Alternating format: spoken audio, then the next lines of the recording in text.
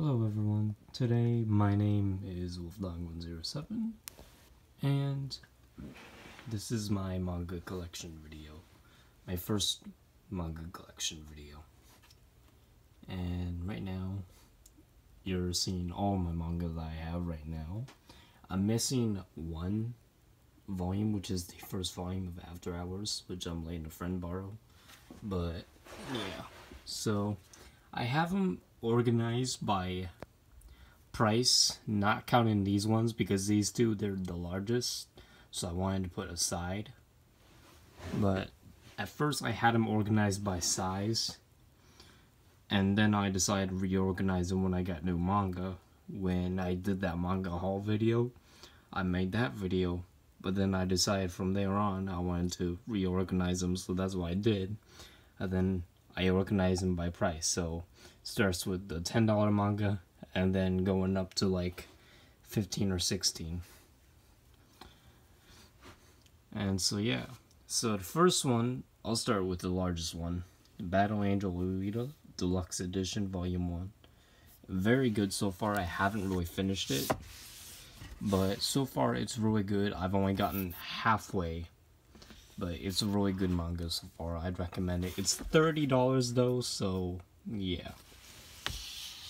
But like I said about the sorting, I'm not including these two in the sorting because they're larger and I forgot the prices, but I knew the price of this one, but this one was large and I didn't feel like putting them in a specific order like price would be good because sometimes their shadow would overpass the smaller manga, like kind of how it does right here. If I put like one of these smaller manga in between these larger ones, it would overlap it and you would barely see the smaller one. But yeah, then we've got Wolf Children, which is another great manga so far. I haven't finished it, obviously. I've only gotten to that point, barely gotten in. But so far, it's pretty good. Pretty good. I'd recommend it a lot so far.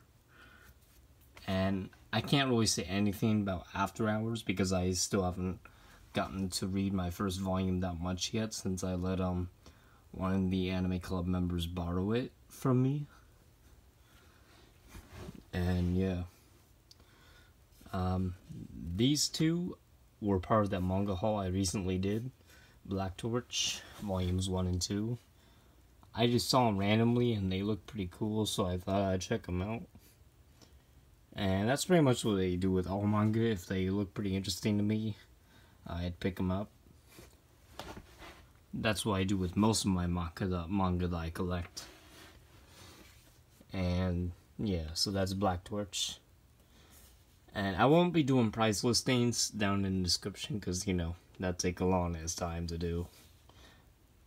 And then we've got Nisekoi. So far I'm loving this series. I just picked up volume 3 of it. And I think there's like 25 volumes. Correct me if I'm wrong. But yeah.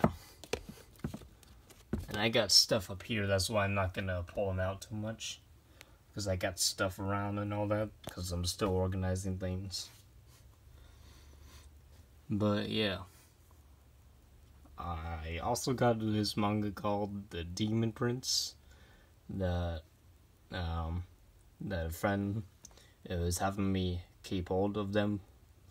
Like, they're just having me keep hold of it for them. They wanted me to keep it safe, so I'm just keeping it safe for them. And they just told me to just keep it safe, and I'm just waiting to, like, talk to them again so I can let them know I feel like they should keep it, because I don't really feel like holding on to someone else's property. But as long as they trust me with it, I guess it's fine. But I want to try to return it to them. So yeah, this one isn't really mine. I don't want to say it is, even though they're just telling me it's fine, you can keep it. I'm gonna try to give back to them at some point, give it back to them, because I don't really want it. And yeah, The Silent Voice. So far, I've already read or watched the movie, which was really good, fantastic. way better than Your Name, because Your Name was a terrible anime film, man. It was terrible. The story was not that well developed in the movie. The characters barely had any good development, and the ending was just okay. It wasn't really that interesting. And the concept was pretty cool. I'll admit that the concept for Kimi no Na wa, aka Your Name, was pretty good, but the rest of the movie wasn't that great. But I'm sure the manga is better, but yeah. But since I've seen the movie of A Silent Voice, I wanted to collect all 7 volumes of A Silent Voice, so I got 1, 2, and 3. Haven't gotten 4 yet, but that's what it is, but yeah. So far, I've read a little bit of Volume 1. It's pretty good so far. Haven't gotten to Volume 2 or 3. Then I got Holic Re, which is a mistake, because the Re part is actually a continuation of a storyline, which I didn't even notice at the time until I actually looked at it when I was reading part of the manga. I then checked the title, and I noticed it said Re, and I was like, oh shit. I'm skipping ahead through the story, so maybe I shouldn't continue with it. But yeah, I also got Volume 1 of Devil's Line. Pretty cool action so far. Action flick, I guess. I don't remember much of it from reading it, but so far it's pretty cool. Because I do remember some of the action scenes and like the characters' designs that they chose. I know that they recently came out with an anime of this manga, but I don't know how I feel about Devil's Line that much yet, because I haven't really read it too much. Now, if you saw my manga review of Ari Ferretta Volume 1, then that was just like one of multiple iterations I did of it, because the damn thing wouldn't process and upload so many times, because I've been trying to upload through phone, which is about the only way I can upload, because for some reason my laptop won't let me do flash drive uploads from my phone to connecting to my laptop, all my photos and all that from my phone to my laptop, and then doing it from there. For some reason won't let me do the videos from there, so I had to upload through phone. That's why the iteration that I did for Ari Ferretta Volume 1 manga review was different than my other ones, because I was just pissed off with the issues I had with trying to upload through my phone. So you guys at least got the manga review of Volume 1, but it was just a different iteration of multiple that I did, which were better ones, but I think the one I put up was actually pretty decent anyway. And then I also got Volumes 2 and 3 of Ari Ferretta, because I am enjoying the manga so far. It's just that it's a little slow, but it takes time, so I'm giving it a chance. And it's pretty cool manga so far. I haven't read 2 and 3 because I just picked them up. Plus, I've been playing my new PlayStation Vita I got for Christmas, the games on it, and been playing some Nintendo Switch stuff, Super Smash Bros., all that. And yeah. Then you've got Ghost Diary. This manga, I've done a manga review on, which I do want to do a redo on. But yeah, it's pretty good manga so far, or from what I've read. I've only read the first volume, obviously, but it's really good. I recommend it a lot so far. I just haven't gotten to the other 2 volumes. And yes, there's only 2 volumes. Turns out it was just a 3-volume series. But yeah. Then you've got Goblin Slayer, Volume 1, Side Story Year 1. If you can see right there, it says Side Story Year 1, so I'm not sure if I should read this or not, if it's a spin-off or not. If anyone can let me know in the description if this one's like a spin-off story of the actual series or something, which I don't know if it is, but if anyone can let me know if I'm skipping chapters or volumes or whatever, please let me know, because I don't know what the Side Story Year 1 means, if I'm like skipping anything or not. So please let me know if I'm skipping anything for this one. Next we've got Ari Ferretta volumes 1 and 2. I haven't reviewed them yet because I haven't even read them at all yet.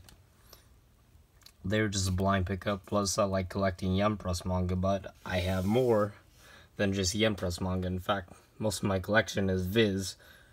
Like, as you can see, I got Viz, and then I got more Viz right there. Other than that, I got some other Yen Press manga and Vertical Comics, Kodansha, mainly Yen Press and Viz. I do have 7 C's, manga, stuff like that. But yeah. Next is Knitter, aka Knitter. It probably sounded wrong the first way I said it. YouTube's just gonna watch this video and demonetize it. Whatever, like I was demonetized anyway. But yeah. NTR, aka Netsuzo Trap. It's a Yuri manga. I haven't gotten to read it yet. And I was gonna pick up multiple volumes of it when I first saw it, because like, hey, I saw this in one video on the Anime Man's channel, so I thought I might check it out. But I haven't read it yet, nor did they have all the volumes with it. They only had 1, 3, and 4. They didn't have volume 2, so I wasn't able to go in order by pickup, so I just got volume 1 instead. Now Spice and Wolf, this was shit. I don't like the manga. I'm sure the anime was better, but so far it's a little boring. I'm not really into it so far. But yeah.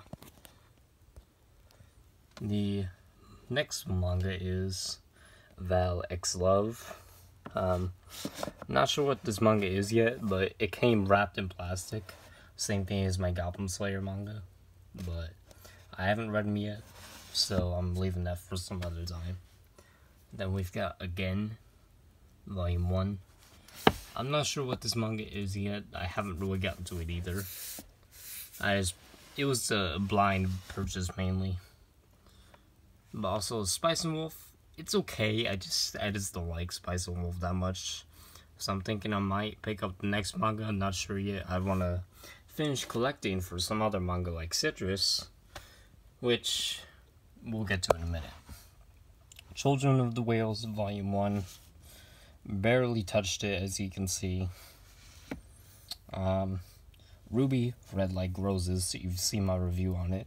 If you haven't, you should go check that out, because I highly recommend watching it, because that's where I go into detail about this manga. But since this is just a manga collection video, I could tell you more. That this manga is really freaking awesome. You've got to read it.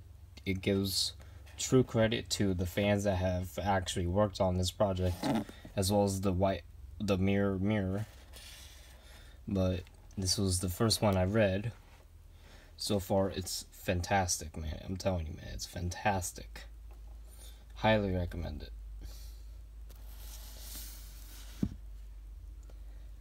And then Ruby, Mirror, I have not read yet, but I know that some of the same fans that worked on Red Like Roses are having like credit or whatever in Mirror as well, because I'm gonna review this one as well whenever I read it. I'm sure I'm going to enjoy it a lot, just as much as I did Red Like Roses, if not even more. Next we've got Tokyo Ghoul Re Volume 1. This is a pretty good one. If you see my review, I'm sure it was a pretty short review, because that was at a time when I was just rushing through things, because I noticed I had a pretty larger collection than I did when I first started out collecting manga.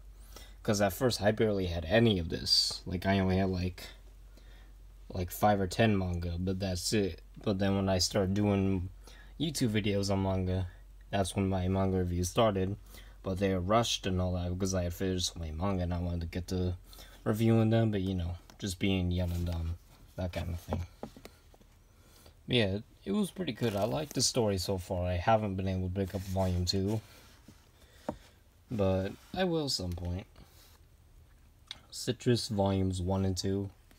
Again, I have a short review of these two, which I was going to pick up Volume 3, 4, and 5, but Barnes & Noble, when I went there to pick up manga the other day, they didn't have 3 or 4. They only had volumes 5 and 8. And they had a shitload of volume 8.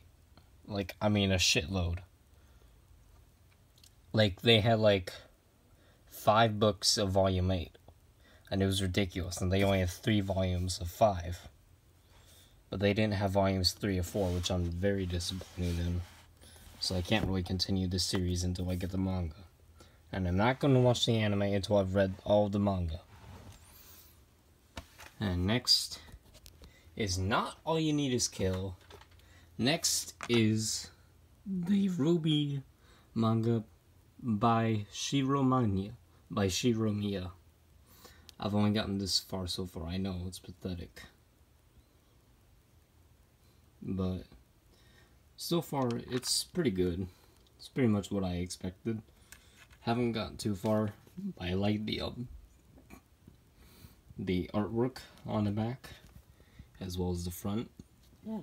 Especially like the bullet casing smoke or whatever, or dust or whatever it is from the bullet casings on the cover, because you think it's like actual dust or something on the book, but it's not.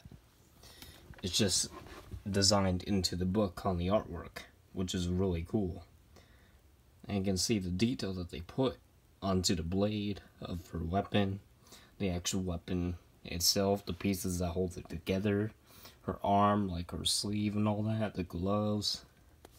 Same thing on the back. You got the detail like the ribbons that Blake has on her outfit, her bow, Weiss's arm, her glove,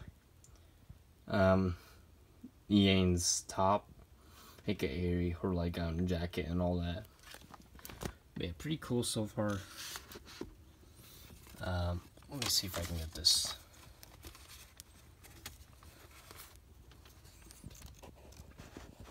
Sorry, hold on.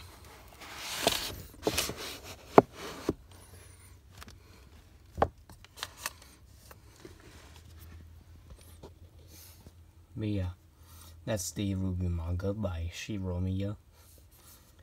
All You Need Is Kill. I did a manga review. No, I don't know if I did a manga review on it. I think I did. But whatever, it's really good. I loved it a lot. It was really cool.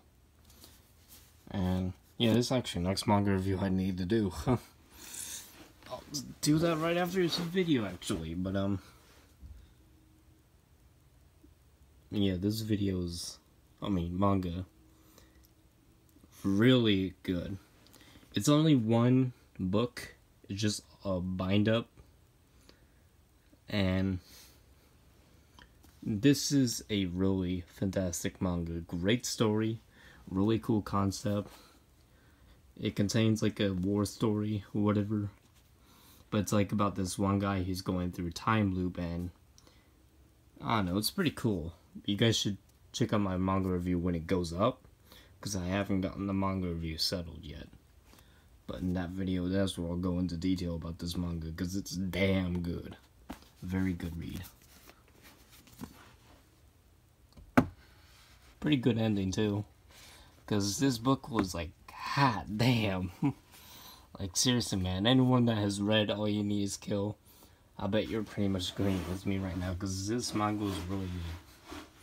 I loved it a lot, man. It was really outstanding for what it was. Oh my god, I can't fit these manga back into my bookshelf.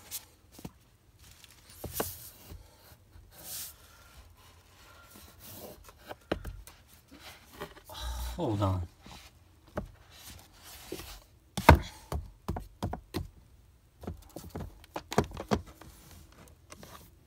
But yeah.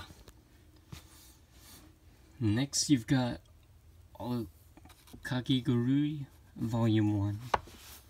It's just the first volume. I have a review up of it, which has gotten a lot of views apparently. But I've already read this first volume, It was pretty good, not that bad. I'd say there's quite a lot of fan service though, so it's one of those series. If you're not into fan service, I wouldn't recommend it. But if you are into fan service, I could say it's alright. But yeah. Now this is where we're getting into one of the heavy hitters right here. Because this series, Toyo Game, is very similar to some other series out there like King's Game from what I've heard. Because some people out there have read this manga, and it's really good. When this one small YouTuber that I know, he reviewed this manga and said it's pretty similar to King's Game, but it's actually better than that. Personally, I really love this manga. It does contain like gore and like dark themes. It does contain some nudity in it. If you're not into any stuff like that, then I wouldn't recommend it for that.